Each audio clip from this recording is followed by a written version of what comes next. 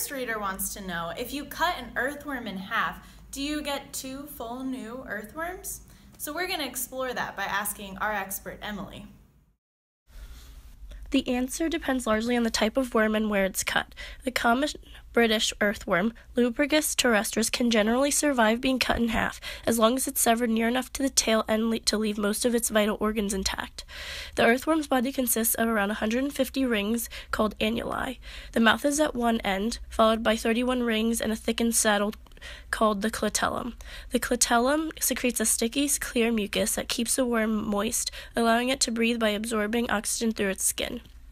If the worm is severed far enough below the clitellum, it will usually survive and grow a new tail.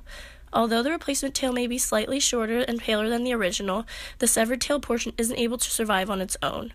So rather than 2 new worms, you end up with 1 slightly shorter worm plus a dead bit of a worm. However, there is a type of worm that puts the earthworm's regenerative ability to shame, the planarian flatworm. This invertebrate, which belongs to a separate phylum from earthworms, is able to reform its entire body from slivers of the animal's original body size. When the planarian regrows its head after decapitation, the creature remarkably keeps all of its old memories. All right, you're good. So as Emily said, we can see here, this is the clitellum that she was talking about. So if you cut behind the clitellum, the beginning of it will survive and the end of it will not survive. So you don't get 2 worms if you cut this worm in half. But there are some exceptions to this rule, and there's one type of worm that will actually regenerate itself and will result in 2 worms. So the second myth that we need to squash is to determine if ladybugs are actually bugs or if they're something else. First, let's talk about what a bug is. A bug, or true bug, is an insect in the order Hemiptera. It has a head, thorax, abdomen, 2 antennae, and 3 pairs of legs. Bugs' wings are their most distinguishing feature. They have 2 sets of wings, the forewing and the hindwing. The forewing has a hard outer shell that covers about half of the wing. This is called hemielytra. The rest of the forewing is made up of membranous wing. This is a small triangular section towards the bottom of the abdomen. Now, let's take a look at a ladybug. A ladybug is an insect in the order Coleoptera.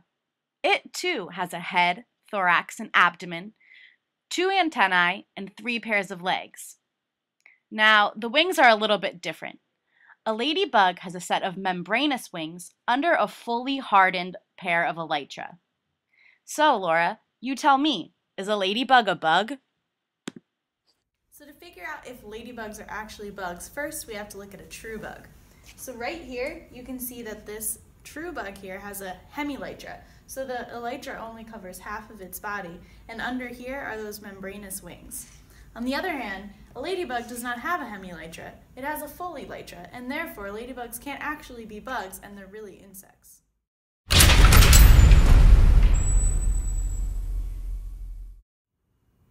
Okay, so one of the first questions that we got was, are spiders insects? And we thought that was a great question, so we're going to explore if spiders are insects or if they're something else. It's common for people to think that spiders are insects, but in fact, they are arachnids. You can see here that insects have a pair of wings and antennae and 3 body segments, while arachnids only have 2 body segments. They possess mandibles, and they don't have antennae or wings. So I agree with Andrea. You can see that insects have wings, whereas spiders do not have wings. Also, just as she said, insects only have 3 pairs of legs, whereas spiders have 4 pairs of legs.